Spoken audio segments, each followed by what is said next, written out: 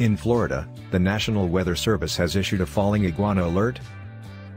Miami has issued a falling iguana alert on Twitter because this weekend is likely to be one of the coldest in 4 years for South Floridians. Temperatures in South Florida occasionally drop into the 30s and 40s overnight, causing cold-blooded reptiles to become temporarily paralyzed until the weather warms up. When the cold immobilizes them, they stiffen and lose their foothold on the trees, falling to the ground or sometimes on an unsuspecting passerby. They fall into a cold-induced coma when the temperature drops below 40 degrees Fahrenheit. Rather than dying, they thaw and return to be a nuisance on another day. When approaching a thawing iguana, proceed with caution. They can be rather hostile as they regain their faculties. The population of iguanas has expanded rapidly, thanks to record-breaking temperatures and mild winters until this year.